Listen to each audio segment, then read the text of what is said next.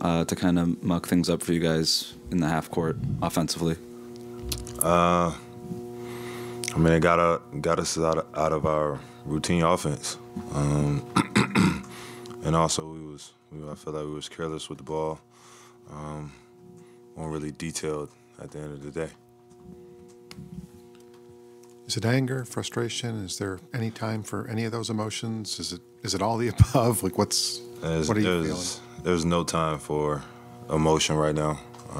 We got a game tomorrow, so on to the next. Focus on that. Terry just said he felt it was devastating from the fact that you were up 8 points in the fourth quarter in a key playoff race game like that. So I know there's no time to reflect because the ship keeps moving forward. But when you look at a game like this, are there certain things you look at and just realize that too much went wrong at the same time here? Lesson learned. We learn our lesson and we move on from it. And both Tyrese and Joel, they got a handful of buckets in the paint early on. And obviously the zone was part of it, but the rest of the game, they seemed to be mostly beating you guys over the top with mid-range shots.